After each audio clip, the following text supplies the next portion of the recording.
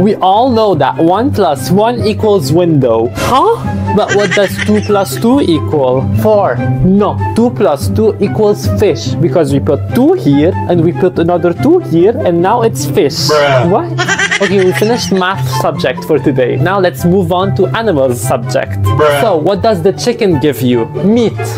Very good. And what does the pig give you? Bacon. Great. And what does the fat cow give you? Homework. I'm calling your mother. You can't. Why not? Because she died? But don't worry, when I die, I'll go to heaven and I'll tell her that. Oh yeah? But what if she's in hell? You go visit her then. Oh, I think I just got outsmarted.